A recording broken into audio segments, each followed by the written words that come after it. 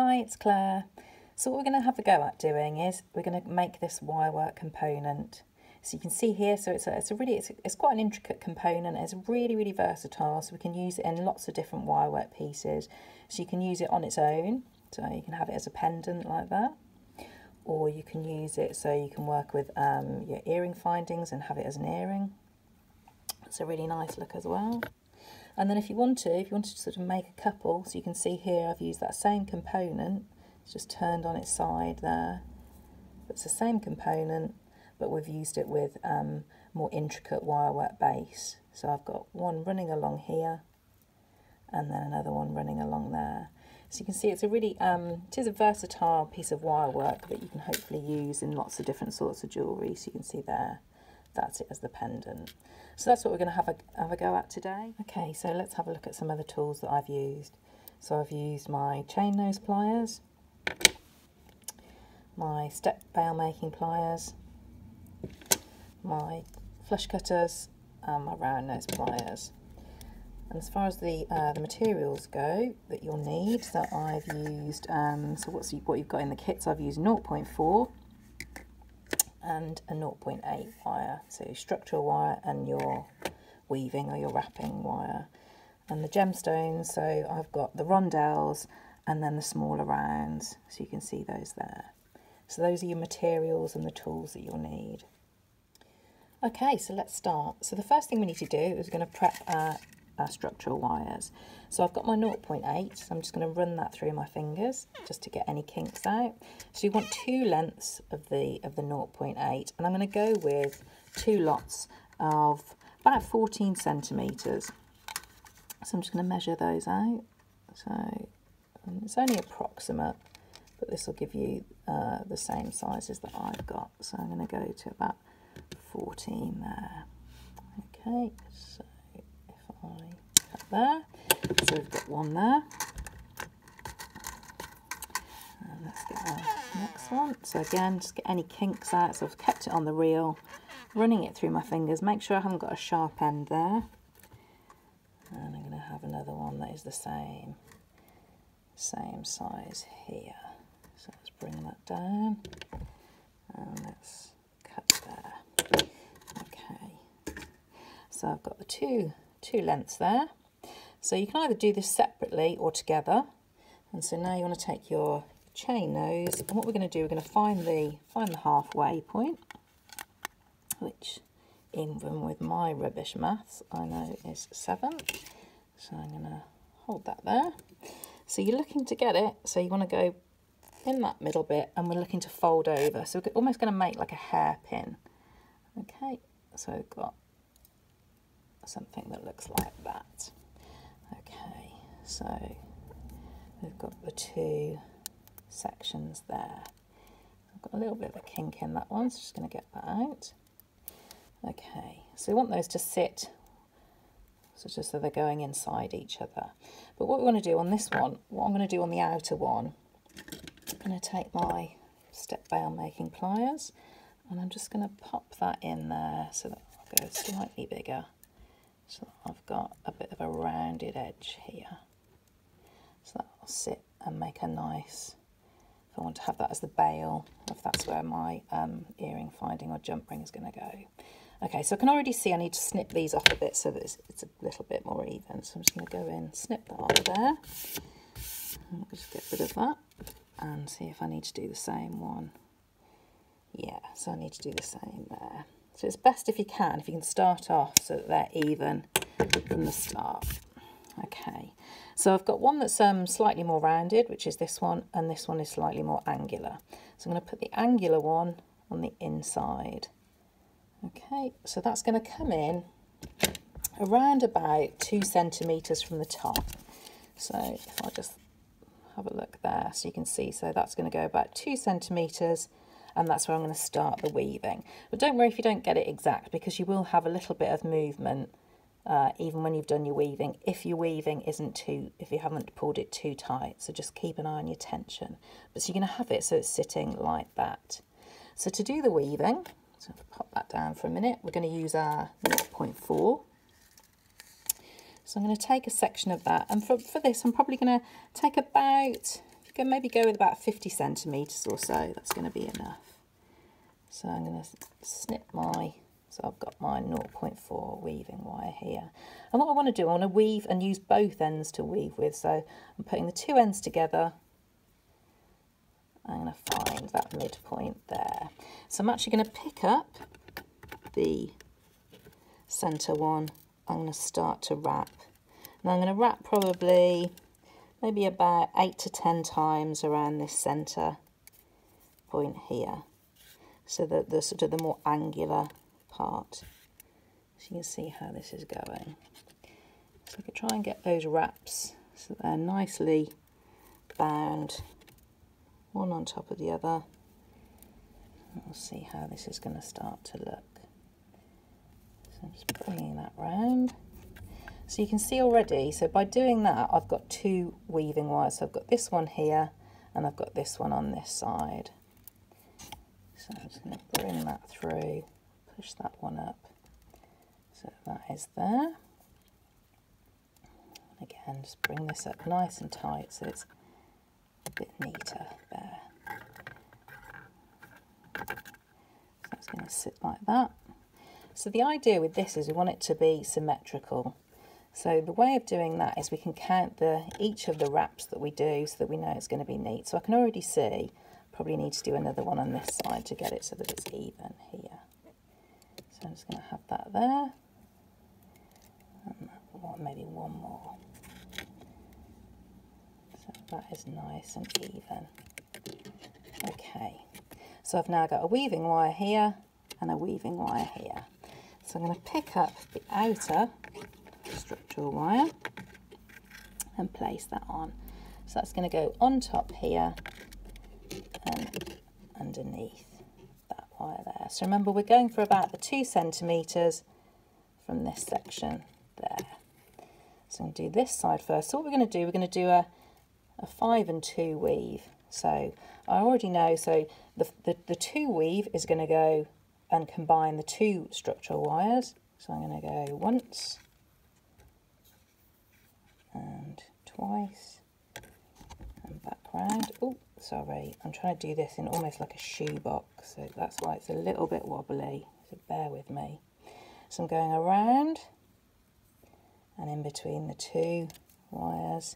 So in this one, I really want to get in and just push that up so it's nice and neat. And again, bring this round and come in between. So the 5 and 2 comes in, so now, so I've done the 2 on the 2 wires you can see there, and this is where I do the 5. So I've done 1, 2, so this is my 3rd one, coming in between and push up, and the next one in between. So you can see I've got 4, so I need to do 1 more, and 5, and push up. So I've done my 5 there, so now go back to the 2. So go over, 1 and 2. So you're going to keep doing that, and you're going to do that until you've done, so I did 4 lots of the 2. So it's going to take me to about here. And you're going to turn it over and you're going to do the other side. And that should give you something that looks like that. Okay, so we've done our weaving. So if we have another look at it, so we've got we've done our 5 and 2 weave going down both sides. So you can see, so I've got 1, 2, 3, 4, and 1, 2, 3, 4. So you can see what I meant when I was talking about counting your weaves. So counting each wrap, and that'll give you the same length either side. So you know you've got your 5 going on the single wraps on the single wire, and your 2 double wraps there. So just by counting each of the wraps, it just helps it so that it's nice and symmetrical and even on both sides, which means it's going to look really neat. So we've done the wrapping part. So what we want to do now is we're going to do this section here. So we're going to start moving these structural wires. So the first bit we're going to do is sort of like this detail that goes in between. So there's a little bit of a swirl here. We've got the 2 loops, that means we can hang something from it, and then we're going to bind and wrap out going back over the weave here. So all we're going to be doing now is working with the structural wires, but we're not going to cut off the weaving wire because we're going to use those later. So I've just left those on. So what we want to do is we're going to separate these out a little bit. So I'm going to open it up. So you can either use your step bail making pliers or you could use your round nose pliers. It depends whichever ones you've got and whichever you prefer. So the wires that we're going to work with are these inner wires. Okay, so I'm just going to open this up so I can see. And what also sometimes helps, I'm just going to split it a little bit like that. So I'm going to get my bail makers and I'm going to come in. So you can go with, I'm probably going to go with the smaller size, but for this first bit, I'm just going to make that first curve and then swap it round. So that I've got here. So I'm turning, so I've got this structural wire is going on the inside. So I'm going to hold that and then I'm going to pull really firmly so that it forms around, so nice and neatly around the bail makers. So you can see, so I'm just bringing that in and I'm pulling it really nice and tightly. So I've gone double thickness around the bail makers. So I can already see it's gone a little bit skew width. So I'm going to bring that round and I'm going to pop my bail makers back in and just come and bring that round so it's a little bit neater from the front. So you can see, so I've got a double thickness there and that needs to end up so that it's coming at that angle there. So I've moved my finger out of the way, you can see from all angles there. So I've got double thickness, so almost like a coil, but it needs to end so that it's coming off at that angle. So I'll do it again on this side. So just bring that in. So I might actually start again with the bigger just so that I can get that first curve. So I'm starting a little bit lower here and then bringing that around. So I'm going to swap back over into the smaller one. So get that nice and tight there. So bring that out of the way. And again. So we've got one, but we need to go back round. So I'm just going to curl it in a little bit. Nice and tight. And bring that in. So I'm going to move my bail makers now. Bring that in. Push it round. So again, that's going to come out the same side. So just keep moving it round all the time. So I'm going to pop that back in there. Bring it round. And again, we want that to stop about there. So let's have a look how that's looking. Okay, so you can see there. So what I need to go in and do is just push that down. So I'm just going to bring that in. So I'm going to straighten that up. And now I'm going to curve this round. So I'm going to even those up. So again, we can use that weave as a nice guide so that we get it symmetrical. So I know I want this structural wire to end just in between the first lot of two binds. So I want it to sort of end about here. So I'm going to do that on that side, that on that side. So that gives me a guide really of where to cut my wires. So it's going to be nice and neat. So what I want to do now is I need to cut it. So I want to cut it about here. So I've probably left maybe about half a centimetre because I know that that is going to go all the way and wrap around. So if I just take that there, I'm going to hold that here. So I'm holding it and supporting it and wrapping that all the way at the back like that. Okay, so I can go in. Just get that a little bit of a fold there.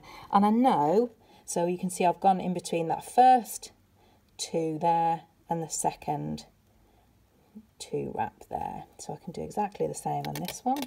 Just going to turn it round, just bring that out a little bit. So remember again, we're going for that about half a centimetre so we've got enough to wrap around. Bring that in. So using my chain nose pliers again. Just turn it in and fold that over. So if you have a look from the back, so we can see they're just tucked in. You might need to go in and just give that a little bit of a nip off if you can see it there. So there we go. So I know I need to just bring that in just ever so slightly so that I don't see it from the front. So you can see, so that's the first part that we've done. So the next bit we need to do is we're going to start to shape these wires here. Okay, so again I'm going to use my step bow making pliers, and I'm using those because I know that if I use these and I wrap around these, I'm going to have exactly the same shape, same size circles on both sides. So I'm just going to bring that in and bring that round. Okay, and I'll do the same on this side. So I'm going to pop that in. I think I'm making this look very complicated because I'm looking at it through my phone. So this potentially could be one of the worst demos ever. And you know, if you've seen some of my demos, that's saying something. So let's have a look here. So I'm going to cut off now. So I'm going to cut off. So I've left there's probably about 1 centimetre that I'm going to cut off. So I'm going to go to the other side and do the same there.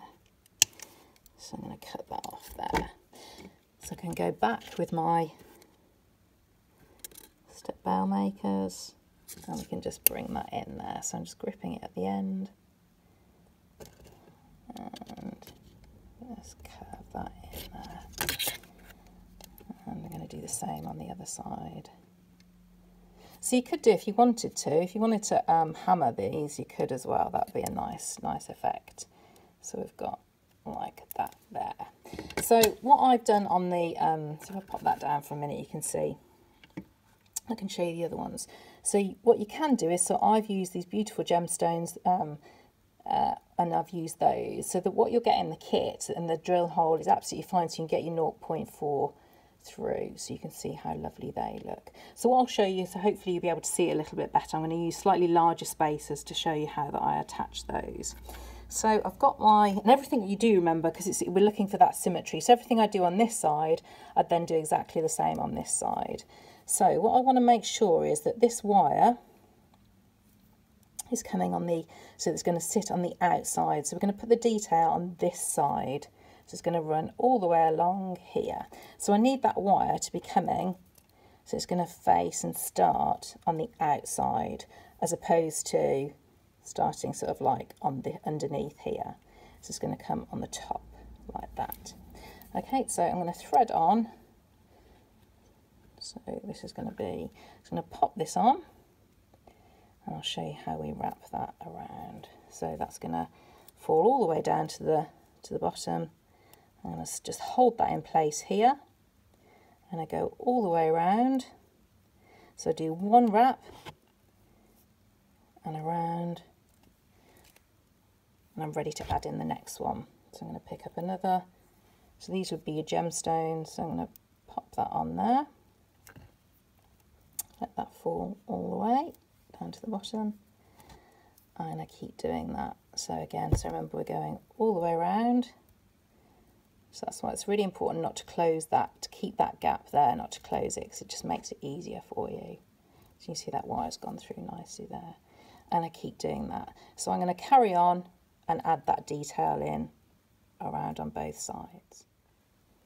So you can see I've added in the spacers and I've turned that edge in. So you can see I've added in my 6 spacers here. So I don't need that wire anymore. So I'm just going to wrap it a couple of times and then go in and snip off at the back and just tuck that wire in. So we don't need that anymore. So what I'm also going to do is just to even that up. So I've got my chain nose pliers. I'm going to go in and give that a little bit of a pinch in so that it just neatens it up. Okay, so you can see there. So you've got your wirework connector there. So it'd be a nice connector if you wanted to add in. I mean, you could do like your pearl knotting, or you could add chain to this, anything there. But what I'm going to do, I'm going to add in a couple of jump rings here, and then I'm going to just put a drop at the bottom there. So if I pop that down, so I'm going to have a couple of my findings. So I've got a few jump rings. So I'm going to pop my sunstone on there. Do my wrap loop. So let's have a look. So to do a basic, just a wrap loop, so I'm coming out and do a standard. So just nice and delicate little loop here, all the way around. Almost like so put a little bit of a kink into the head pin, just so that I've got almost like a tiny handle to wrap that around. that cut off there. So I know that I've got that sort of that drop now, so that's going to go and sit really nicely in the middle of here. But as I say, you know, you could absolutely use this as a connector for something much larger, but I'm just going to stick with this smaller, the smaller stone here. So I've got I want to open up some of these jump rings now. So I'm going to bring this in. So let's open some of these. So I'm going to have this one coming in. So that's going to go onto the wrap loop. So pop that down for a minute. I'm going to open both of these. So these two now, these jump rings are going to go, one's going to go through the jump ring on the wrap loop, and the other one's going to go into one side of the wirework piece that we've done. So I'm just going to go in, close that, and then pick up the other one. So I'm going to open this as well. Remember, you're opening it up like the gate or the door, and that's going to go into the first jump ring here, the one that's attached to the wrap loop, and that's going to go into the other side there. So I'm just going to come in, and sorry that you can't see very much of this. There we go. Let's close that up there. And just bring that down so you can see how that's going to sit in really nicely there. So you can see how that's looking. So that, again, so how transferable that is, in that we've got with, so you've got the same effect, but that's with the gemstones. So if we use and we work with our earring finding, so that's going to sit up here. So you can see I've just got another jump ring here and my shepherd hook here. And so the slight variation with that is, so you can see if I sort of just separate that out, you can see we've got that connector or the wirework component coming along here. And then all I've done on this section is I've just used a bit more of my weaving wire and done a figure of 8 weave going across this section here, and then added it in above the slightly more intricate wirework design there. But you can see, so it's a really, really versatile component that you can use for lots of different pieces of jewellery. So I hope that's been as clear as, you know, as I could do in the shoebox. So yeah, I hope you've enjoyed that. Thanks very much, everyone. Bye.